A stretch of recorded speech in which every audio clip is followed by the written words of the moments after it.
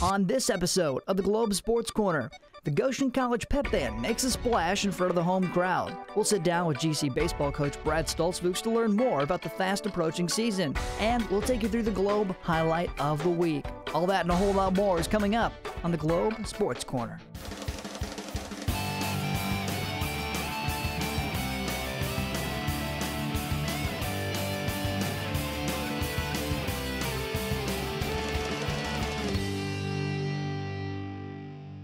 Welcome inside the Globe Studios on the campus of Goshen College. My name is Dante Stanton. Thanks for joining us. We've got a great episode on tap today to kick off our spring season with a few changes to the look of the show. But as always, we'll keep the best part going strong, exclusive coverage of Maple Leaf athletics, and it all starts right here.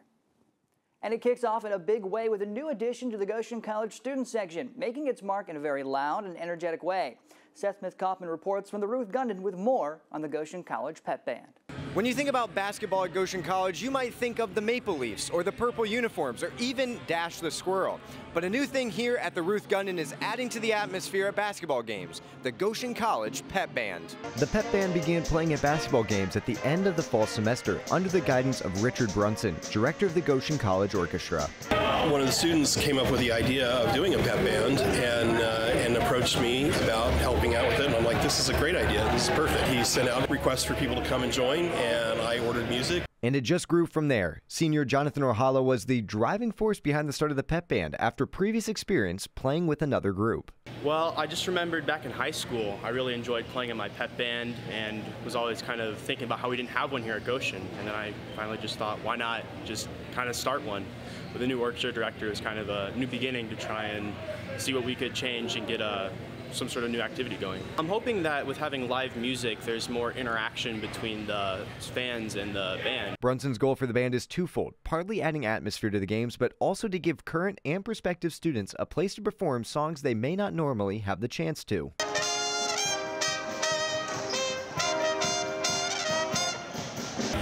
Live music is very different than pre-recorded music. There's an energy about it that you can't get out of a recording. And so I think having live music at an athletic event adds that energy to the crowd and the players on the court.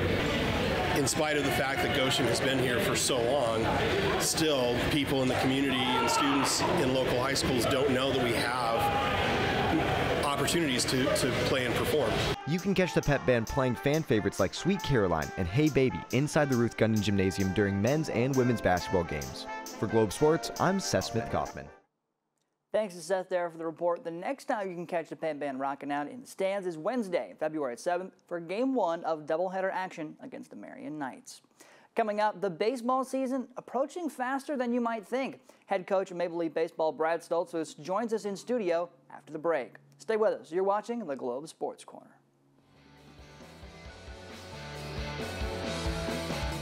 Do you dream of a place to belong, to begin your journey, and to believe in something bigger than yourself? A place where you aren't lost in the crowd, but are part of the team. Communication professionals are in high demand, and Goshen College will give you the tools and hands-on experience to transform your passions into a rewarding career. Begin your career in journalism and be an agent of change at the best college newspaper in the state of Indiana, The Record. Begin a filmmaking career with 5 Core Media and work on Emmy-winning productions that propel graduates to Hollywood and beyond. And take our Semester in LA program to get a jump start in the industry. Begin your career as a public relations major, one of the fastest growing professions in the country. Begin a rewarding broadcasting career on the air at 91.1 The Globe, the best college radio station in the nation. Be a DJ, host TV shows, and broadcast live sports. Believe in yourself and make it possible at Goshen College.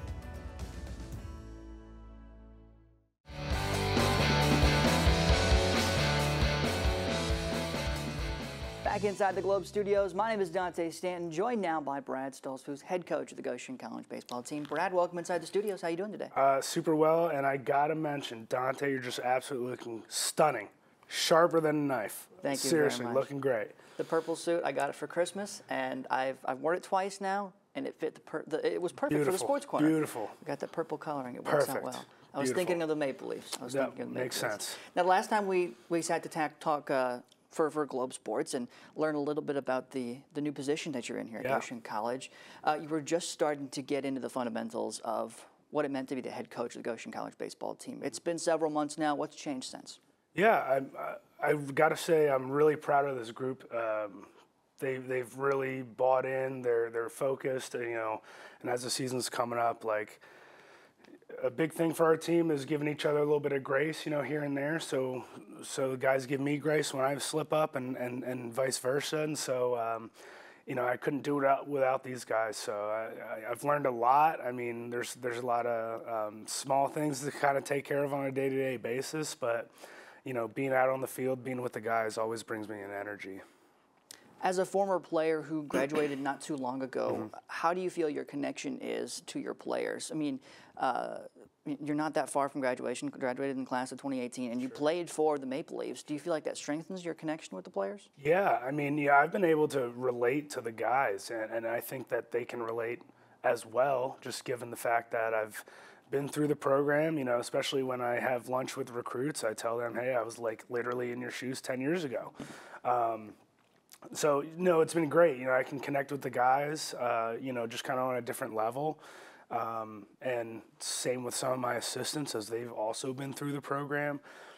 It's been really good to see these guys grow in a lot of different ways.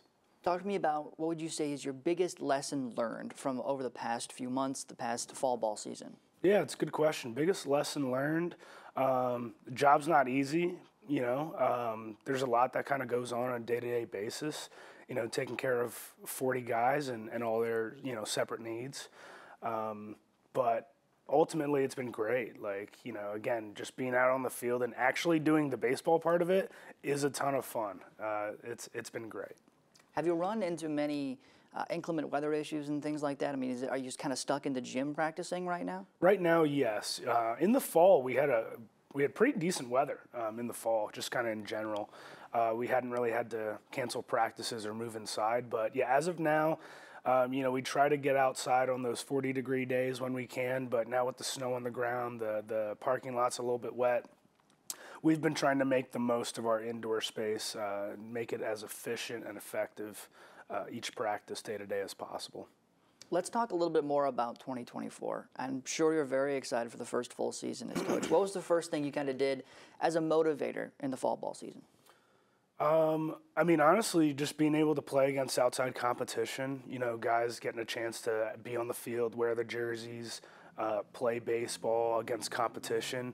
Of course, when guys inter-squad scrimmage, you know, within each other, there's some of that competition. But when you get a chance to go to some other team's field or have another team come to the Sarge, it's awesome, you know, and it's really unlike anything else, just being a part of the sport, especially for a program I have so much respect for. And, you know, putting on that purple jersey, you know, just means so much to all the guys.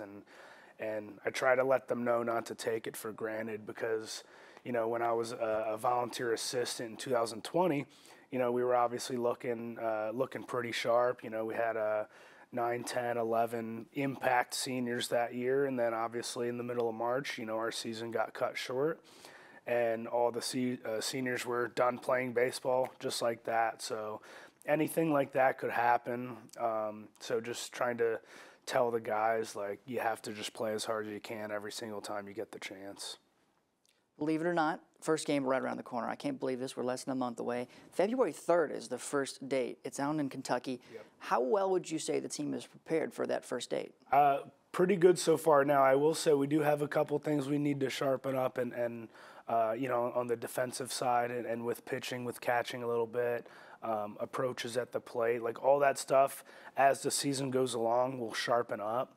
And again, the first time that we'll be on a field in the spring will be on that first day of games. You know, we obviously in Goshen can't quite make it out on our field that's currently covered in snow, melting as we speak, but yeah, that's a big thing, is trying to kind of get the feet wet a little bit, you know, in that first week. And just like last year, Barberville, Kentucky is projected to be mid-50s by the time we get down there. And the field was in good condition at Union when we went last year, so we're hoping for the same, hoping to get all 4 of our games in. One of the last things I want to talk about here, let's talk individuals. Let's talk maybe some surprise impact players. Who's going to come out and surprise some folks this year for GC baseball? I tell you what, I mean, our freshman pitchers were our best pitchers last year. You know, collectively in terms of a class, they were some of our more consistent arms. And we have some freshmen coming in this year that we hope can do the same. Baylor Orcutt is a name to look out for. He's a freshman pitcher. He projects to throw some innings for us, certainly. We're hoping A.J. Len can have another good year for us. He's a sophomore. And then we got some guys, you know, J.P. Hill, Braxton Pratt, Brody Kennedy, all guys that, you know, we hope to see on the mound in some big innings for us. Lance Wilson is a returning sophomore. We project to throw some big innings for us too. So, you know, kind of those younger guys, you know, and that's the whole thing about Goshen. I tell the recruits too, like, Goshen's a place of opportunity. Like, when I came in 2014, you know, I didn't come with very much of an athletic scholarship, right? Like, I didn't hit too well my senior year of high school, but shoot, I went out and played as hard as I could every single day, and it led to an opening day, you know, starting spot, and I played 199 games after that point, and you know, a lot of the guys are in similar situations. Curtis Huffman, Nate Pinedo on the offensive side are guys that we know we can kind of slide in different positions as necessary. Curtis is a transfer freshman. He was going to come last year, and something happened that prevented him to do that, but he's back this year. And Nate Pinedo, excuse me, already one of the hardest workers on our team, just kind of goes about his business, and those guys, freshman-wise, are going to see some time on the field. We hope they make a big impact for us. Very exciting stuff, Coach. Appreciate you joining us here in the studios today. Thank you. And good luck throughout the season. Again, first game coming up on February 3rd. I appreciate it. Yep, thank you. Coming up, Sports Talk with Tyson, a news segment where our very own Tyson Miller helps us break down the biggest trends in Maple Leaf athletics and what to watch for in the coming weeks with spring sports already kicking off. That's up next on the Globe Sports Call.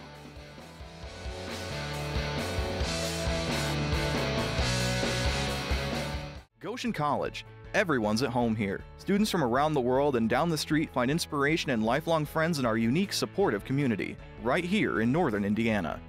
Cutting-edge academics, real-world learning, and small, personalized classes make the difference, all surrounded by world-class culture and championship sports. Most importantly, it all leads to a record of amazing outcomes in diverse fields of study. From pre-med to social work, broadcasting to accounting, schedule your campus visit today at goshen.edu/visit.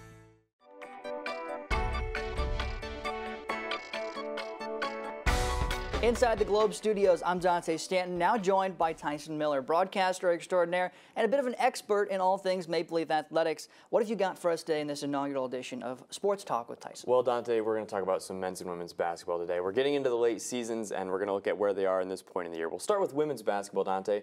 They're 8-11 overall, 3-6 in conference play. They're actually on a 9-game losing streak. This is somewhat of a theme for them this year, as they started the season losing 2 games, then they won 8 games in a row. They've now lost their last 9 games. They'll play at Bethel University this Saturday at 1 p.m. as part of the U.S. Highway 20 Cup.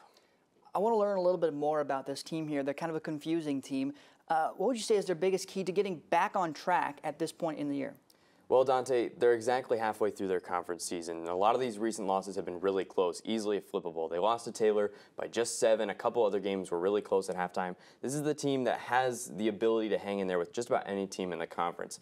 The problem is they're relying a lot on Sain Muhammad, might even say too much. We saw this happen a couple times recently. If Muhammad's not putting up a double-double and really dominating the post, this team struggles. The other big thing, turnovers. Their last 5 games, they've had 20, 19, 17, 19, and 20 turnovers. I mean, that really speaks a lot to what's been going on. I want to talk a little bit more now, still about basketball, but now switching over to the men's side. They're having a little bit of a rough start to the year. Can you explain that for us?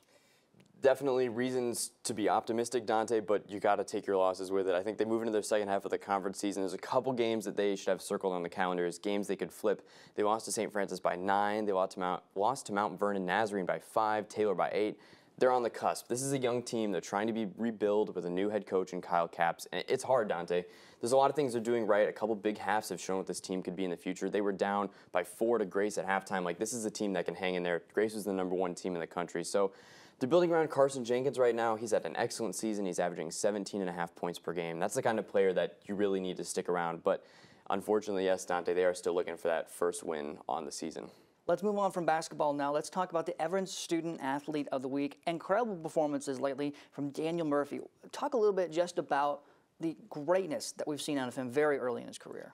Yeah, absolutely, Dante. An outstanding performance from him. He's a freshman on the track and field team. He set a new school record in the 60 meters for the second time this season already. This past Saturday, he finished second overall in the 60 and the 200 meters at the meet. And I don't know if you've noticed, but it's January. The season is very, very young. I was talking to one of his teammates last night who called him a hardworking, enthusiastic, passionate, impact freshman who brings a new spark to the sprint squad. So he's going to be fun to watch for the next couple of years. Definitely deserving, I would say, of that Everence Student Athlete of the Week moniker. Absolutely. All right, well, Tyson, thanks for joining us. We're looking forward to more episodes of Sports Talk with Tyson as the season goes along. Coming up, a look at our Globe highlight of the week, and Tyson returns with the details on what's next for Maple Leaf Athletics. Stick with us. You're watching the Globe Sports Corner. So you just graduated from Goshen College? What experiences prepared you for this job?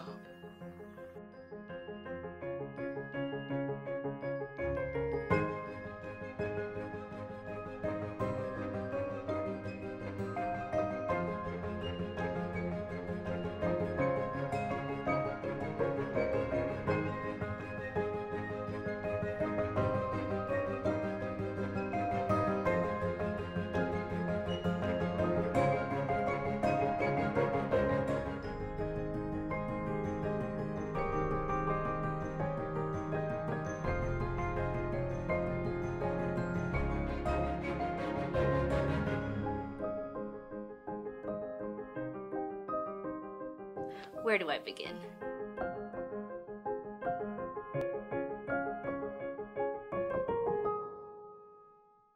Right block to Buchanan, and Buchanan is stripped by Jenkins. He'll bring it up the other way.